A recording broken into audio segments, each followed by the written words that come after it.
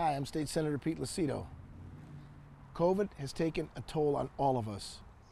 We have a lot of individuals that had to collect unemployment benefits. We've heard their stories, thousands that have called the office, wrote us letters, emailed us. Today you're going to hear their stories. So my first claim went in on April 19th. At that time I received my determination letter and amount. Then I went to certify my weeks and it came back as 0. So I tried to reach out to unemployment to get help, some sort of answer. The phone, it would just hang up on me. The chat, it would kick me out. I let it go for that first claim. Then I tried again that second time. 2 weeks later, still got nowhere.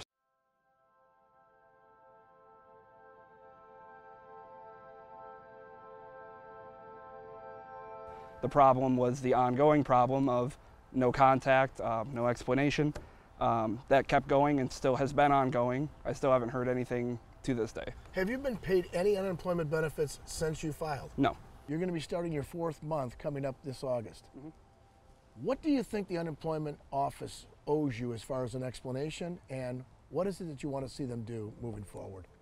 For an explanation, I'd like to know why it's been 99 days and counting since I've reached out to them and haven't heard anything back at all other than a single letter telling me they won't be going green for online correspondence that they never sent me anyways, as well as at least a partial amount for the amount that my summer job closed that I wasn't able to receive, around $5,600. At one point on June 5th, I had emailed you. I had my account open, I could still see my claim.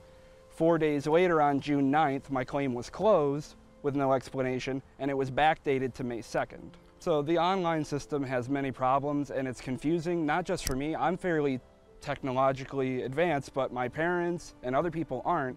And to be able to call and not get a human being, no matter how many times you try. Don't you teach computer programming? I do, yeah.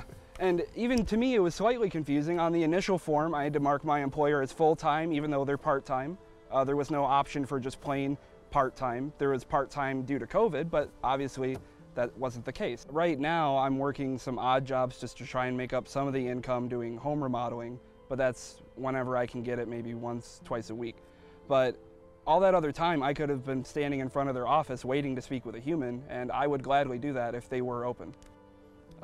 Keep trying. I know eventually maybe we'll get through to someone. Hopefully unemployment hears this or sees the reaction people are having and they take it more seriously, hire more people, and help everyone that needs help.